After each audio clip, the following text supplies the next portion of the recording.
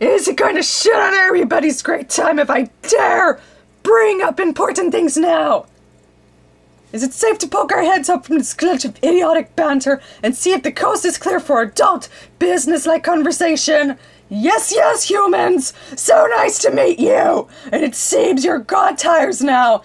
Nate, yada yada, what the fuck ever! Just one question.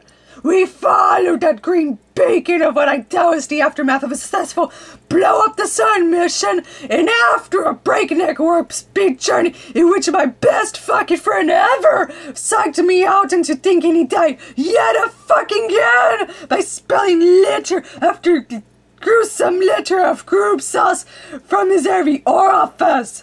What do I find here? Why? In addition to a pair of humans draped in circus wear and other flippant gibes locked in goddamn lonelet, it seems we have also chanced upon none other than the great fucking sun itself, which, unless my ruddy ganderblobs are still a little goof blurry, strikes me as still being somewhat rather fucking unblown up. So what am I missing here? Dude, chill. Just got hornswoggled, that's all. Oh! Case closed! Okay then, let's start pitching dead pals into the limitless inferno!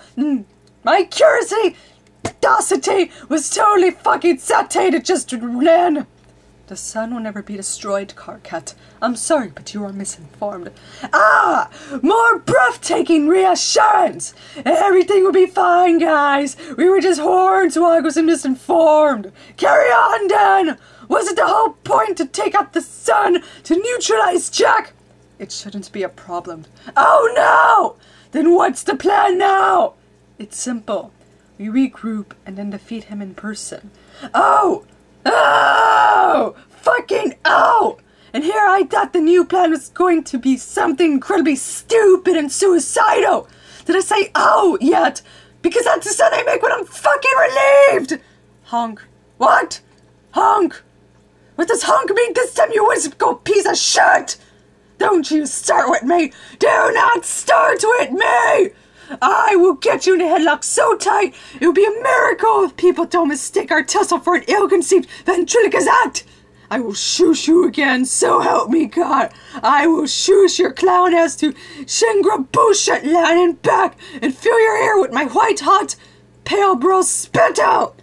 I am full and well prepared to get culinary with you again if you so much as pass gas murderously. Do you understand? Is that what you want? Do I need to calm your fago sticky tent squunting shit down again? Nah, brother. I was just about to all say for you to try and get your settled on maybe. Sad. Man, what the hell happened on this meteor anyways? Actually, don't even tell me. Okay! Okay, yeah, I guess you're right. No, you're right. I should relax and breathe. I mean, what are morals for, right? This is how it works. I stop you from killing everybody, then you return the favor and calm me down, and I just breathe like this. Sniff. Fuck! That sun is bright. Call me crazy, but it's kind of hard to relax within a stone throw's from. Oh, I guessed. The only brightest fucking star any mortals had ever laid eyes on! Actually, I was just thinking, it's nice to get a little sun after so long. Sure!